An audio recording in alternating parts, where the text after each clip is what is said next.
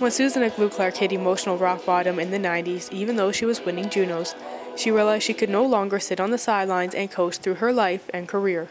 I decided that it was time to stop being afraid of my own potential and engage in my life. And the steps towards engaging vary between each person. It's not one of these things that happens overnight. It's just identifying things you can change and changing them, setting yourself on a path towards changing them. And it's not an overnight thing. And letting go of the things you can't. It's just that simple. I think if we can pass this on to as many of our youth as possible, what we can see happening in those respective nations or communities could be pretty incredible.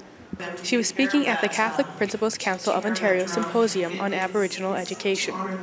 Aglukark said events like this are critical in bridging the issues between the Aboriginal community and all religions. Lives can be turned around and past forgotten, allowing Aboriginal youth to start over and have a better future, all of which can be accomplished by bringing the Aboriginal history and culture into the classroom.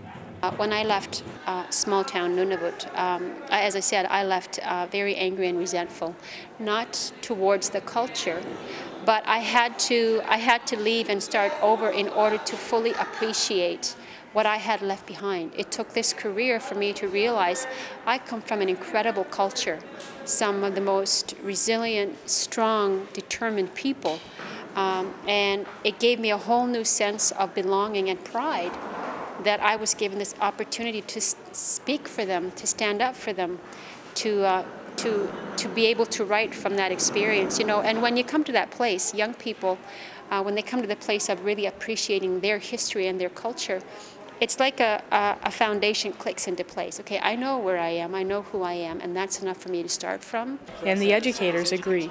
As leaders, we're called to serve, and part of our role to serve the students in our care is to really learn about culture and heritage. And to serve our Aboriginal students, we need to be really empowered. We really need to know some of the history, some of the culture, and by doing that, we can provide an educational setting that best meets those needs. She said the solution can be as easy as writing your goals and achieving them one at a time. It was as simple as knowing that I wanted this life. And this life is not necessarily the status. It's not necessarily the famous person life. It was just the person it was exposing. I liked who I was becoming as a result of this engaging in my life. And I would encourage young people to identify openly. Find somebody you trust and say, listen, I want to be a nurse, I want to be a doctor, I want to be a teacher, I want this, I want that, can you help me set the right goals towards that end?